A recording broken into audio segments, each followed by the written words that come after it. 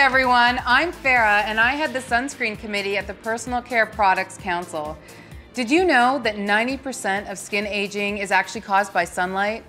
What you think is just natural skin aging is actually caused by good old daily sun exposure.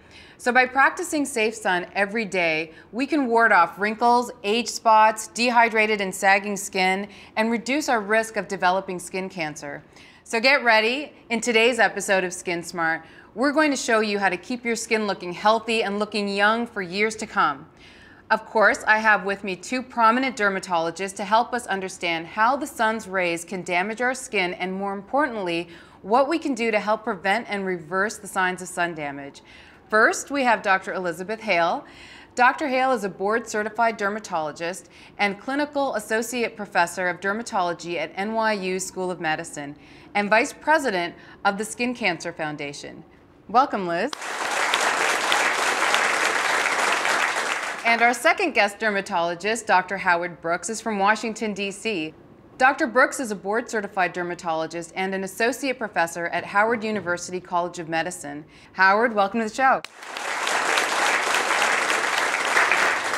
Now, as we get started, I want to warn everyone. The image I'm about to show you is quite shocking. It's a photograph of a 69-year-old truck driver who spent over 30 years with the left side of his face exposed to the sun. You can really see the difference between the two sides of his face. On the left side, you see a lot of skin damage, whereas on the right side of his face, you could see it's far less wrinkled. He literally looks 20 years younger, but it's the same face, so it's quite shocking. You bring up some very good points. First of all, as you mentioned, we know that about 90% of skin cancers are associated with exposure to UV rays, but also 90% of aging of the skin is also caused by overexposure to ultraviolet radiation. I think Liz brought up some good points. You do have to limit yourself and limit the sun exposure that you have, but also make sure that you wear some protective clothing, wear sunscreen. And this is another thing. A lot of people of color don't think they need to wear sunscreen, but it's very important that they do. Absolutely. People don't realize ultraviolet A or UVA rays penetrate every single day. It doesn't need to be sunny. It's not about going to the beach. Those UVA rays can penetrate through windows in a truck, through your office windows on a cloudy day. 80% of UVA rays reach the Earth's surface, and those rays are constantly aging the skin. I do want to talk a little bit, though, about sunburns and how sunburns are different than other types of burns that you would get by, say, accidentally touching the stove. Well, I think the easiest explanation is a sunburn can lead to skin cancer. Sunburns are a result of UVA damage and UVB damage, and that directly damages the DNA in the skin. And I think also, sunburns directly cause skin cancer. And what's also important is that when you get a burn on a stove that's often accidental, unintentional, sunburns are preventable. And that's really the important message here, is that we really need to protect our skin from sunburns. According to the Skin Cancer Foundation, even having one blistering sunburn can double your chance for getting melanoma. Now, I know melanoma is the deadliest form of skin cancer, but I'd like to talk a little bit more about the other forms of skin cancer as well. There's basal cell cancer, which is the most common. It's usually caused by sun damage, both UVA as well as UVB, as well as squamous cell cancer. What's interesting is melanoma accounts for only about 4% of new cases of skin cancer each year in the United States, but it also is responsible for about 75% of skin cancer-related deaths. So that tells us it is the most serious type, but the basal cell and the squamous cell carcinoma are much more common. We see them every day in our practices, and those are the ones that are largely preventable by avoiding chronic exposure to UV radiation. So people really should protect their skin every day. It's not just enough to protect yourself from getting that sunburn at the beach. I wanted to learn more about skin cancer and skin aging and really get a close-up look. So the other day, I dropped by Dr. Tina Ulster's office in Washington, D.C. Here's a little peek into my visit.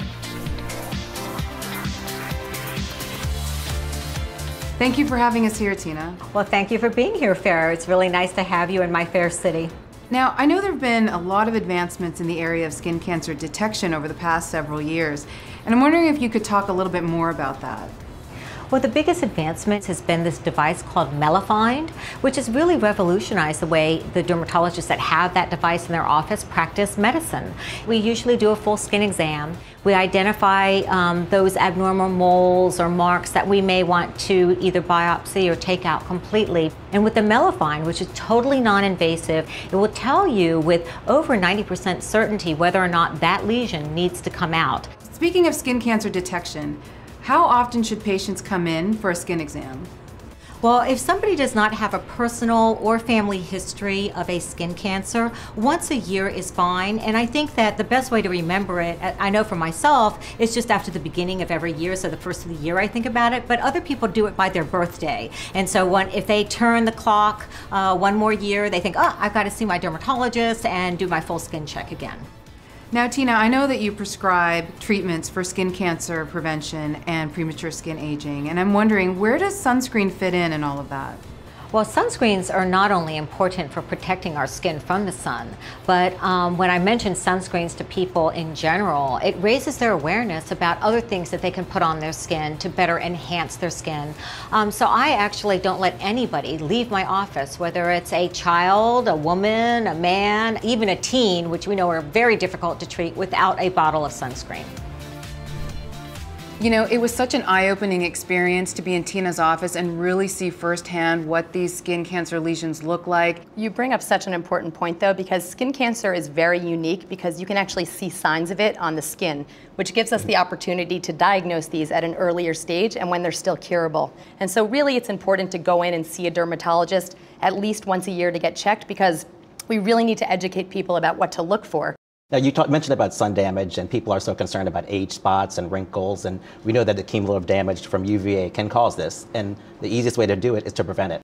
There are things out there that have improved our ability to find skin cancers and to treat skin cancers, as well as new procedures and evolving procedures to reduce and diminish the signs of skin aging, but nothing compares to protection.